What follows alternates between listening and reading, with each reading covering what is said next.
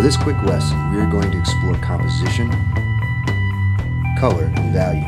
Establishing value as a way to express weight and substance of an object.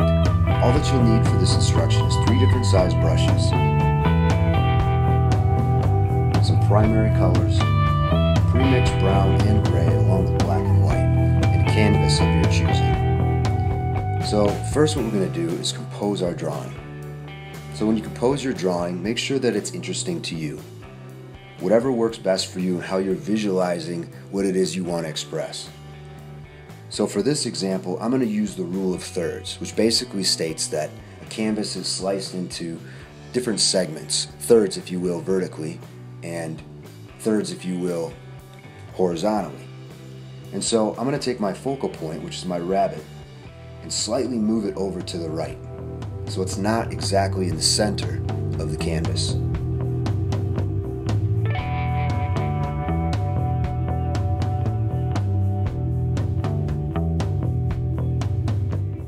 So with that being said, now we can go ahead and start with our color. But this will be our grass in this particular image.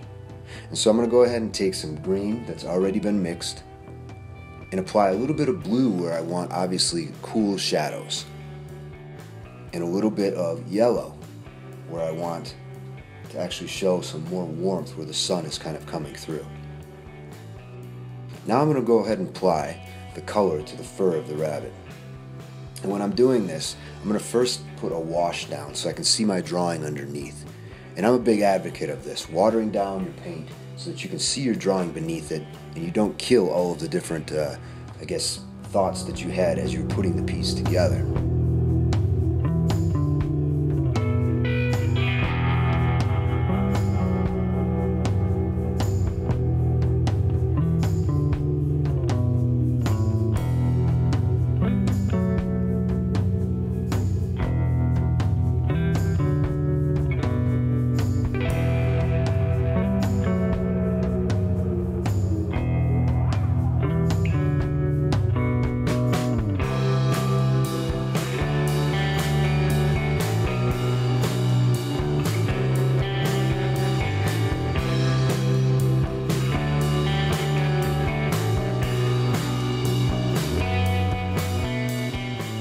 So when establishing value, always remember where your light source is at.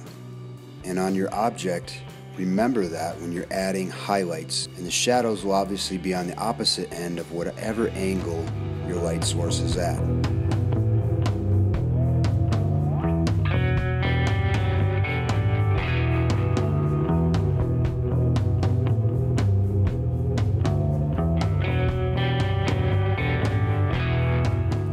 Contrast of adding blue to your shadows will give it a more realistic look.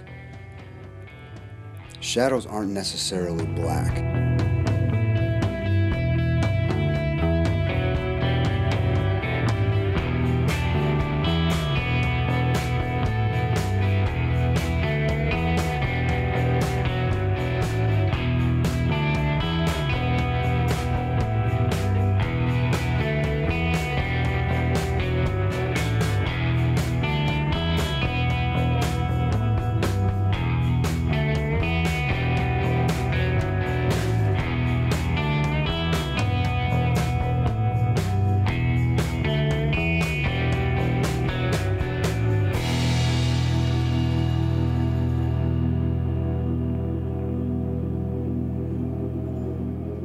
Right now I'm adding a little bit of dark gray and just a touch of blue and black to the cool shadows of this rabbit.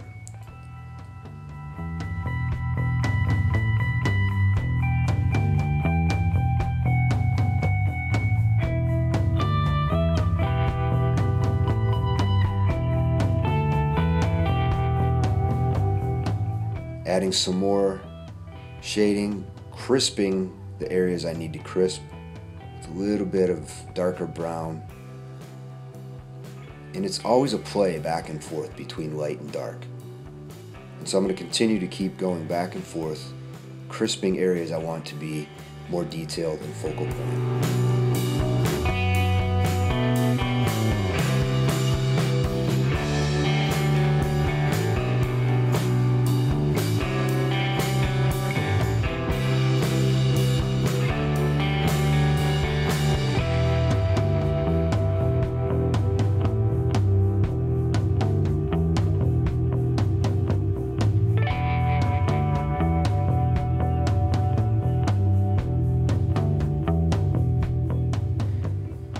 going to go ahead and just keep adding a little bit of dark in where my blades of grass are.